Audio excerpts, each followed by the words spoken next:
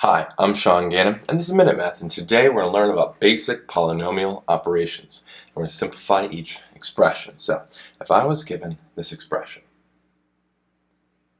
4 plus 3x squared plus 8x to the third power, plus, in another parenthesis, negative 7x to the third, plus 12x to the fifth, plus 6x squared.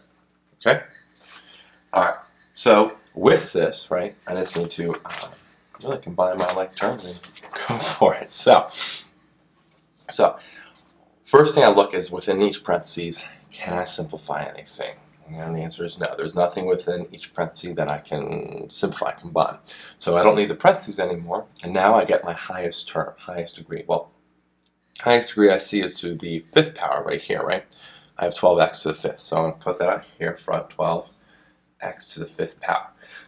And again, I put a dot underneath showing that I've brought that down. Next highest degree, well, I don't see anything to the fourth power, but I see to the third power. We have 8x to the third plus 8x to the third right here. And then I have a negative 7x to the third, so plus a negative 7x to the third. Okay, got that down. Then, after that, highest degree is to be the second power, so we have a plus 3x squared right there, and then 6x squared right there. Then, from there, what I need to do is just bring the last one down, which is just the constant, which is 4, and I believe now I have everything brought down. We're good to go. So now I need to combine my like terms, right? So there's nothing to the fifth power, so that just comes down 12x to the fifth.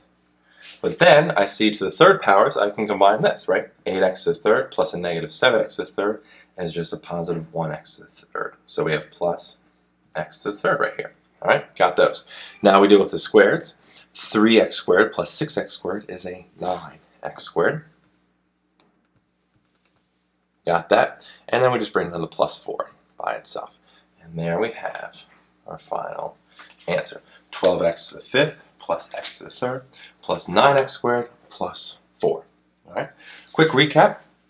We were given 4 plus 3x squared plus 8x to the third in one parentheses, and we added the other parentheses, negative 7x to the third plus 12x to the fifth plus 6x squared. Nothing to simplify in each parenthesis. So then we rearrange highest degree first. So we head to the fifth powers, then we did to the third powers, then the second powers, then our constant, and we had all the terms brought down. Then we combine our like terms, right? And that gave us our final answer again, which was 12x to the fifth plus x to the third plus 9x squared plus